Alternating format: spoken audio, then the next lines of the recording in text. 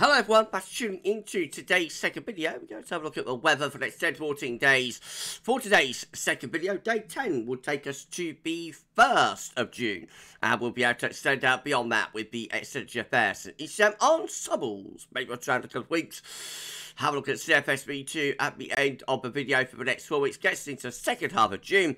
And I'll get time back for you in a moment. Just say about the first video sales, our 6 UK weather forecast. Please like, share and subscribe on all of today's videos and content. And thank you so much everyone for doing that. But GavsWeatherVids, thank you so much everyone. About 75 subscribers will get us to 19.8k. So if you could give us a sub, that'd be awesome. Thank you so much. Love it. Right, we're going to start off with the latest wind flow map from earthnullschool.net. We've got a trough of low pressure sitting to our north and northeast. A ridge is through the country and going northwards really still, and plenty of low pressure in the Atlantic. The ridge is gradually weakening, breaking down, and into the weekend things will turn rather more showery and unsettled. More about that later. Central temperature is currently sitting at 12.6, that's 1.5 degree above the 61 to 90 average. That is provisional to the 20th. Nearly said yesterday to the 20th, a couple of days ago. These are the GFS. So sorry everyone. These are the GFS upper air temperature and precipitation ensembles for the next couple of weeks on Glasgow today. Red line is the 30-year upper air temperature average for Glasgow. Looking quite wet for Glasgow, starting over the weekend and lasting into next week. Some big precipitation spikes there in the southwest of Scotland. Perhaps a bit of a drying trend later. Temperature-wise, doesn't look overly dramatic. Starting a little bit on the cool side. Going a bit warmer, then a bit cooler, so that all looks rather zonal, and then hovering quite close to long-term averages. Maybe signs of a warming trend into the first week of June, which of course is something that we've been picking up on in the updates recently. But we might get a very warm, possibly even hot start to June. Of course, that's extended range, therefore reliable. There might be a bit of a warming and drying trend in evidence there for Glasgow. If we go a bit further southwards to London, well, a long way further southwards, it looks like that. So they're obviously nowhere near as wet. That's the first thing to get on the table. And temperature-wise, well, up and down, it's a bit zonal to start off with, but a more pronounced warming trend then as we're going through the first week of June. And again, some really quite hot outlier members, some going above 15 degrees at 850 HPA, which would get the temperature above 30 Celsius, I would have thought. They're outliers, but a definite warming trend there for London through the first week of June. And as I say, no near as unsettled, but some showery rain come through the rest of May into June. A bit of a drying trend. Tropical tidbit seems to be down again today, so I'm not sure what's happening there. Very reliable website normally. Whether something, some severe weather's going on in America this week, I don't know, but it's causing the server to break down due to a number of hits and whatnot. But anyway, haven't got the temperature and precipitation anomalies today. Hopefully they'll be back tomorrow. So we'll go straight on to the chart data. This is how the latest UK Met Euro run is looking for midnight on Sunday. No pressure in control. Weather system coming across the country brings some outbreaks of rain with it. Then on into bank holiday Monday, showery westerly winds. And then beyond that, we find heights building to the south, turning drier and warmer then through the second half next week in the south. But looking a little bit mixed still, though, up in the north. Icon, again, looks rather showery as we're going through the bank holiday weekend. Through next week, well, a gradual transition towards some higher pressure to the west and to the southwest as we go through the middle part of the week. Looking a bit cool and showery there with northwesterly winds. But I reckon if we could go beyond that, which we can't, that gets us to midday next Thursday. If we could go beyond that, we'll find this high pressure building probably quite strongly up from the south.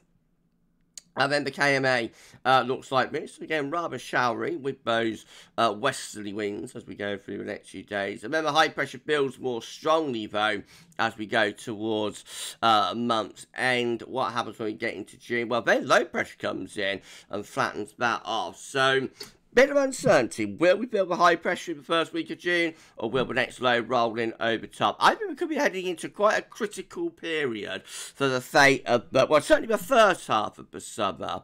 Anyway, so we're going to we're definitely turning more unsettled over the bank holiday and into next week. If that lasts, then into June, then we could be in for quite a coolish and mixed sort of first half of the summer, I think. If we get another area of high pressure flow building in through the first week of June, then I reckon June could turn into a dry and hot month. So it's going to be very interesting to see. I think we are in quite a critical period now for the first half of summer anyway. So, this is how the GFS midnight run is looking. So, let's go through that one very quickly. And again, we can see the low pressure is in control through the bank holiday weekend. Heading on into next week, well, the midnight run is building up high pressure quite strongly by the end of next week. So, turning drier and warmer by the last day of the month. I guess it's Saturday the 31st of May. And then a strong anticyclonic influence in the extended through the first week of June. Check that out. And it's bringing in a very warm, even probably quite hot, southerly southeasterly flow as well. This was a bit thundery, I had to say. That's a thundery low that's around France and Biscay, trying to push northwards. So hot, possibly thundery there through the first week of June with the GFS midnight run. Quite interesting. The GFS 6 then, by comparison, again, it's looking rather showery and a little bit mixed as we're going through next week. High pressure then building quite strongly as we get into the opening days of June. And then again, the 6 very strong with high pressure through that first week of June. Looking very warm as well. The air is coming up from the south. So both the GFS operationals having a lot of high pressure through the first week of June today. Mostly dry and very warm in complete contrast to what the KMA, for example, was showing. Well, if you enjoyed the video, please like, share, subscribe. Thank you so much everyone for doing that. Why not drop a comment, let us know what you think about this and all my videos and content. Don't forget to tell friends about GavsWeatherVids and get them to subscribe too. Thank you so much everyone for doing that. 75 subscribers gets 19.8k. Could get a sub, that'd be awesome. And if you could afford to give a little donation to GavsWeatherVids, that'd be amazing as well. This is our PayPal page. Go to our PayPal page, find a link in the description of the video, sign into your PayPal account and donate what you'd like. We'll do a shout out in the vids. Thank you so much everyone for doing that for us. Thank you so much everyone. GM again looking rather unsettled on Sunday and on into Monday as well. Cool showery conditions through the early part of next week. Then high pressure trying to build up from the south later next week. So we end up by the 1st of June, day 10, with a ridge building here through the west of Europe. A thundery low over France could be threatening some humidity and some thunder into the south. But I think going in an anticyclonic direction by the start of June. And then the ECM rounds it all off again, looking rather showery and a little bit cool through the bank holiday, or cooler anyway, through bank holiday weekend. Through next week, high pressure gradually tries to build up from the south around day 9 and 10. But the ECM run actually pushes that away quite quickly. So ECM more unsettled through the first week of June today. So it really is a mixed bag, isn't it, this first week of June, causing all sorts of problems. And I think it's a critical period, this. So it's going to be really fascinating and intriguing to see how it works out. This is a precipitation forecast based on that ECM run from Twitter.com. Got some wet weather coming in from the Atlantic, even in the parts south and southeast. There's going to be some rain there as we go through the bank holiday weekend. And other showers to come through to bank holiday Monday. Then on into next week, another batch of wet weather pushes across the south. That's next Tuesday. I think further wet weather punching through during the middle of the week. So some useful rain to come here, even for more southern areas. A lot of it's in the north and west, but some rain into south. That's day 10 when it looks drier, but then more wet weather comes in after that.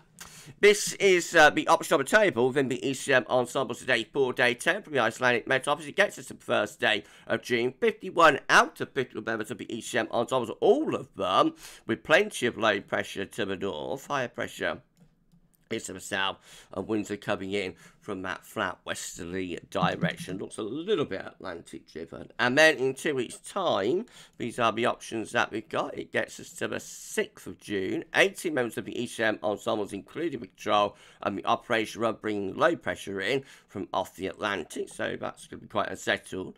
Another 18 with a stronger area of high pressure to the south, low pressure to the north, jet streams up here. That should bring quite a lot of dry weather into southern regions anyway. And 15 with high pressure right over top of the country.